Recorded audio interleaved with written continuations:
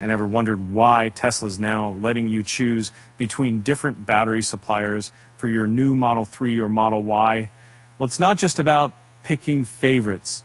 It's a strategic move to help buyers maximize their federal tax credits. You see, under the latest regulations, not all Tesla models are created equal when it comes to these sweet incentives. Some trims qualify for the full $7,500 tax credit, while others don't make the cut. To address this issue, Tesla has cleverly categorized its inventory based on battery sourcing. North American-sourced Panasonic batteries get the green light, and while LG batteries fall short. By allowing customers to sort vehicles by tax credit eligibility on their inventory page, Tesla ensures they can sell as many cars as possible while helping buyers stay within their budget.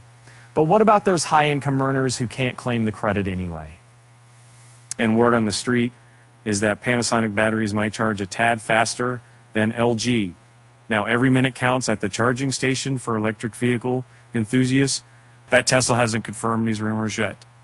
Some Model 3 and Model Y owners have reported seeing a difference. And so there you have it. Tesla's battery shuffle is more than just a choice.